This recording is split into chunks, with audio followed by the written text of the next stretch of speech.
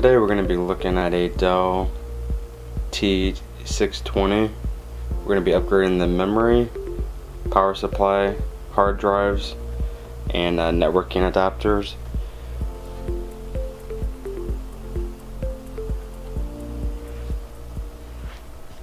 Okay, we're going to get started. I'm going to go ahead and open the side of our case here first.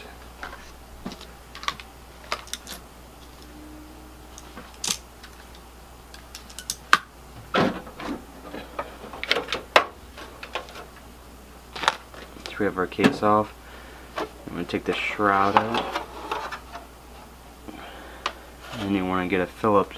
We're going to go ahead and replace the CPU first.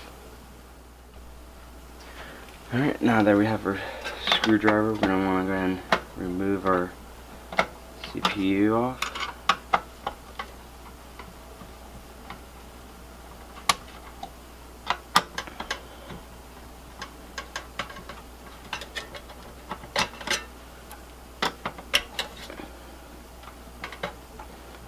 So once you get the heatsink off, I like using tissues to get all the old thermal paste off, because you're going to want to always clean the surface off before you put a new CPU on, because you want to use new thermal paste, because that's probably all dry and bad now. So go ahead and get yourself a box of tissues. We can go ahead and clean our surface here. I think it just does a quick and easy way to remove it. You're going to do the same thing to the actual CPU.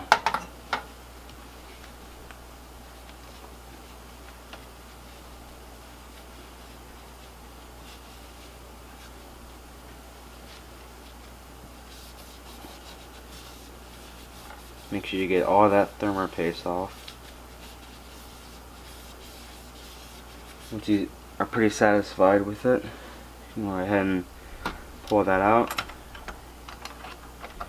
Remove your CPU carefully. I like touching just the ends of it. And then you want to either find a static bag or a CPU holder. So I'm grabbing mine right now. You just place it right in there and seal that up. And then we're going to grab our new CPU.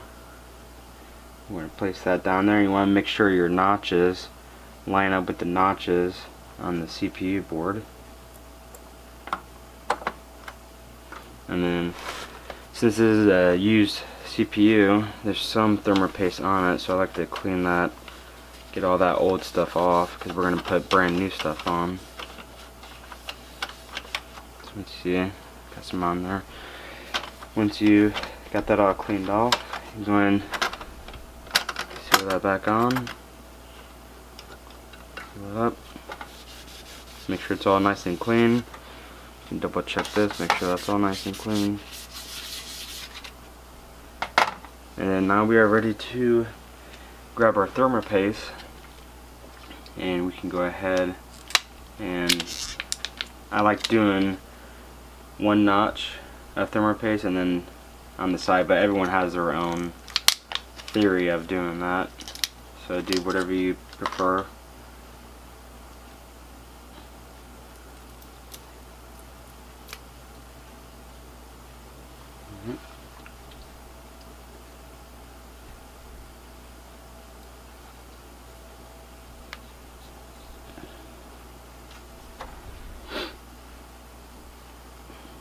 So one thing I like to do is I like putting the CPU heatsink on our new processor, and I like to screw it all the way down and then screw it back off. And I'm going to show you why we're going to do that. We're going to want to do that because we want to make sure that there's thermal paste all over the CPU, because you're going to get issues if you don't have a proper cooling on that CPU. So let's go ahead and just tighten it all down as much as it can go.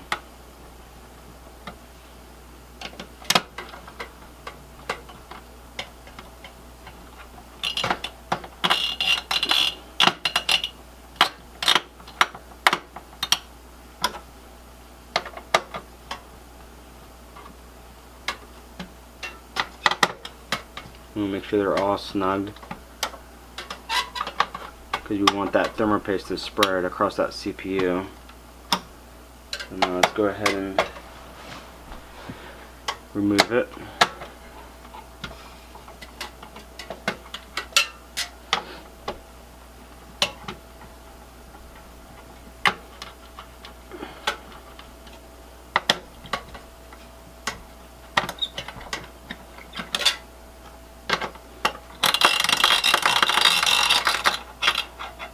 Sounds like that one's got a squeaky spring. Alright, once you got it removed, then you can take it off, and you can see we have thermal paste all the way around that CPU, and that's exactly what we want. So once you see that you have your thermal paste all the way on that CPU, and you know you're good, you go ahead and screw it back on. If you find that you have some part of that CPU surface area exposed, just do a little dab. Just do a little dab of thermal paste, and then you know you're pretty good. And you can screw that CPU back on.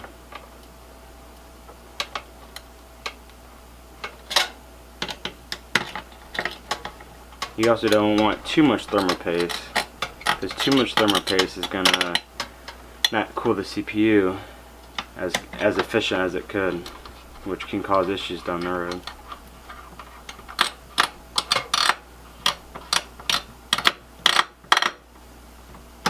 And that's pretty much it. That's all for the CPU part. So now we're going to work on just putting some memory in, which is the easiest thing ever. So if you want to get your memory ready, you can go ahead and open up all our memory bays there, all open. If you get any dust or anything, you want to make sure you spray that out of there. So we got our memory here. These are 16 gig DIMMs. I like placing everything on anti-static bags. So you want to find your notch. You want to place it properly in there. Make sure you move anything that's going to be in the way. And you either just push down, and it'll snap right into place.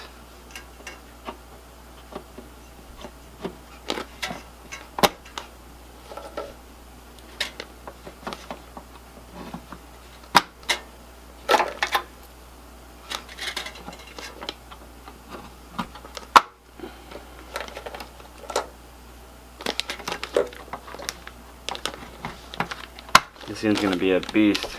We've upgraded the memory from 32 gigs to 96 gigs. We put an H710 RAID controller. We've upgraded the CPU from an E5 2440 V2 to a 2470 V2, which is 10 cores, 20 threads. So once you got all that done, now we can put our shroud back on here. These things are always a pain in the butt sometimes to get on.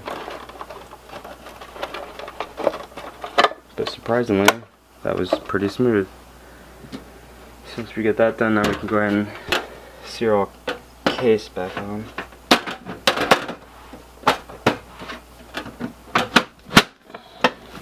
And then we'll move on to the hard drives and the power supply. Alright, we have the server turned over. This is literally the easiest upgrade you can do. We're going from one power supply to two redundant power supplies. So literally you can just pull this blank panel out. Make sure, this is very important, you want to have the exact same watt power supply. So this is the 495, you want to add it with the 495. If you upgrade it to the 1000 or the 980 power supply, you could really do some damage to your server. So you want to make sure you use the same watt power supply. And now we have redundant power supplies. We went ahead and added our NICs, our USB 3.0. This thing's ready to rock and roll. Alright, so now that we're looking at the front of the server, we're going to go and put our drives in here. And we're going to do 4 drives because we have 4 4 terabyte drives, which is going to be plenty of storage for what we're going to be using this server for. So you're going to go ahead and slide all those drives in the front, push it all the way in first, and then click it in. And then you just push it all the way in, click, done. So once we get all the drives in here, we're going to go into our RAID controller card, set up RAID, and what I like doing, especially if I have 4 drives, is either RAID 5 if you really need to have all that storage, or RAID 10, which is going to be a lot better for performance when you got 4 drives and they're not faster drives. So RAID 10 is going to help that. So that's what we're going to get configured up next. Alright, now we have the server powered up. I hooked up a screen to it, and we can quickly see that it does now show 96 gigs of memory. It's showing the new 2.4 gigahertz CPU. So it's just telling us right now that it looks like there was someone who had other hard drives in there, and there was already a configuration file in there. So we're going to go ahead and hit any key because we want to configure that RAID controller card with the new hard drives that we just put into it. And we also want to go into the BIOS just to double check. It reads all the memory, all the DIMMs, it reads the new CPU. So we're going to check that once we get done with our hard drive configuration and RAID setup. Alright, so now we can go ahead and go to our system BIOS. You go to system information, know where all that information's at. We can go into our memory settings. We can see it's reading the 96 gigs, ESXi, so that's good. Hit back. We go to our processor settings to make sure it's showing the new processor, which it is. We want virtualization, make sure we have virtualization enabled, and execute is enabled. Hit back. And then that's pretty much it. We don't need to do anything else in there, so we're going to go ahead and hit finish. If you want to, go to your iDRAC settings. This is probably a good time to update it, and we can change our network settings for that. Also, we will probably want to reset the iDRAC password to the default, just once we get that all done. I like to just enable DHCP and then set that as a static IP later. Everything else looks okay.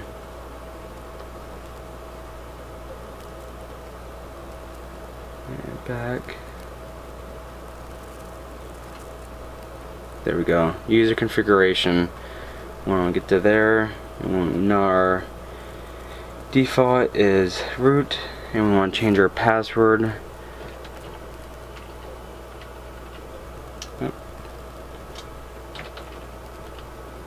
Set it to something other than the default. Let's see, type it in again.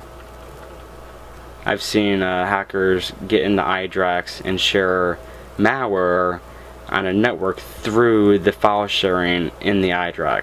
It's pretty crazy. I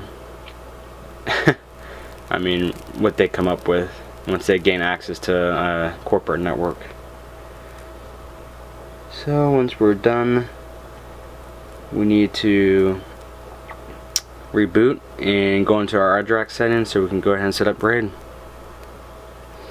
Alright, once we get that screen, the BIOS passed, and now we're just waiting for the spot where it's talking about our RAID card, because we're going to go into our RAID now and configure it for RAID 10. So you can see Control R is going to get us into our RAID controller.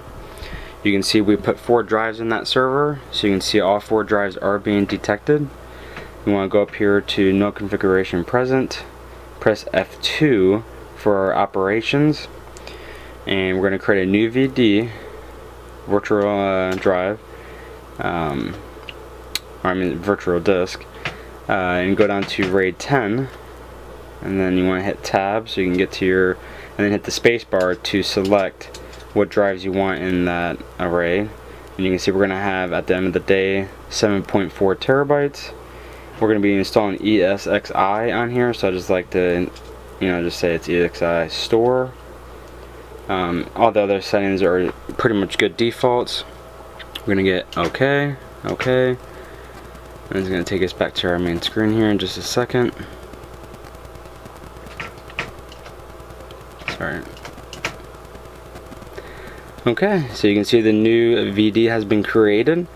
I also like to hit F2 and initialize, and I like to do the fast initialization. Hit yes. You can see the progress completed. Hit OK. So now we are ready to install ESXi now.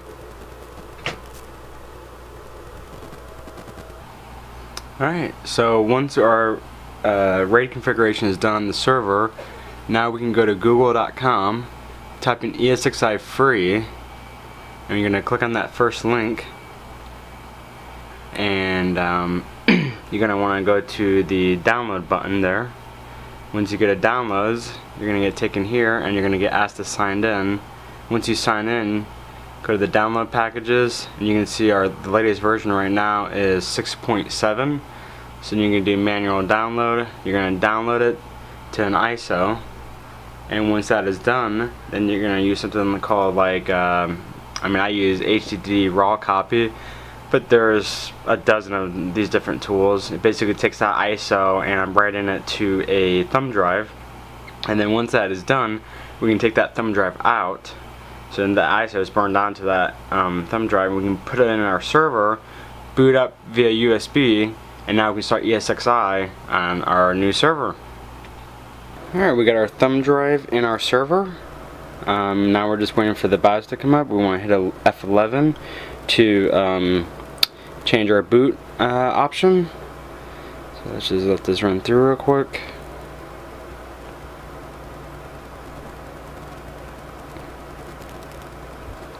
And it picked up our virtual drive that we created earlier. And then we should be able to find a thumb drive to boot from once that boot menu comes up.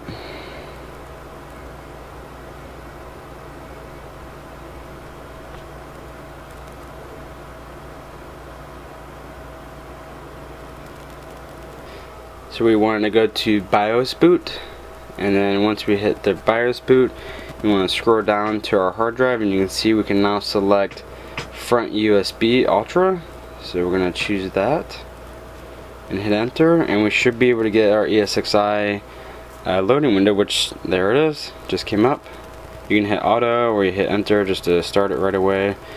And we'll go and stop the video right now because this takes probably a good 5 to 10 minutes depending on how fast your server is. So we'll continue once this gets done loading. Alright, we went ahead a little bit, so you're going to agree to the terms of service and then hit next, and then you're going to get to select the disk you want to choose to install ESXi on. So of course we're going to choose our big 7.2 terabyte data store, so hit enter. Of course US for default. We're going to enter our password that we're going to use, hit enter, and it's just verifying all your hardware right now, and then go ahead and hit F11 to start the install. And now we just have to wait. So installing ESXi, it's going to ask you to remove the thumb drive once it's done installing. So you're going to remove that thumb drive, and then you reboot, and then you can connect to it via the vSphere console or the web interface now. Yeah, so that's all there is to it. You're all set.